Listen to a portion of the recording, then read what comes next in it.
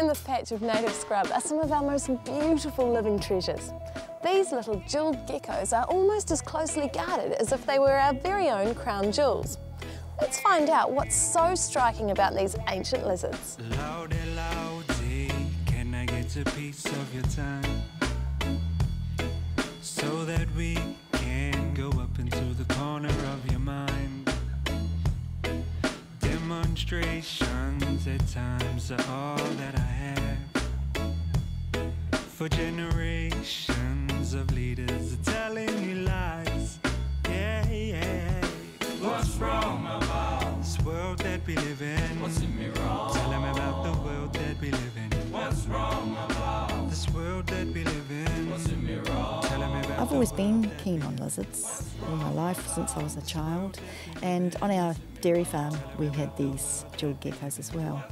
And as a child I used to take all the visitors out to a bush that was in our garden that always had jewelled geckos on it and show them.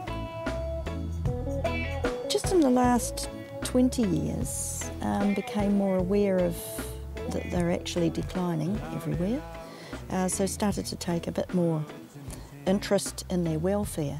So it was a matter of moving some of these little guys out of harm's way when we had to control a little bit of scrub and put them into one of the areas that we've put aside for conservation. so that we can All the females are green, but the markings do vary.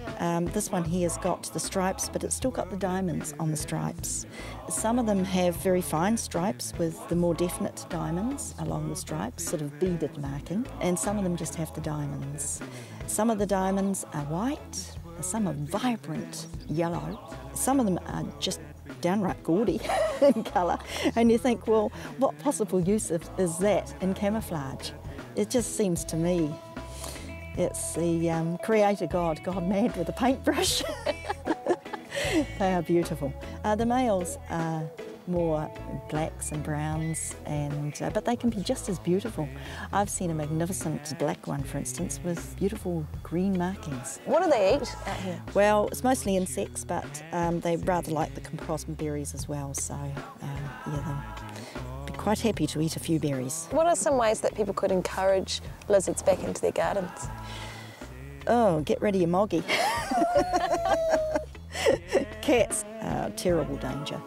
Rats and mice too are a real problem.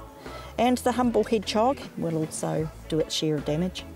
So habitat and try and keep down on the predators. So planting little native tangly things? Yes, that would be just great. Yep. I like to think that my grandchildren can still walk around these hills and occasionally be delighted with the sight of one of these out on the bushes sunning itself during the day. Jewelled geckos certainly are striking little characters, a true living taonga, but their precious nature can sometimes threaten their survival. However, these guys are also the masters of disguise, and their clever camouflage means they'll be swinging through the scrub for many generations to come. See you later, little girl.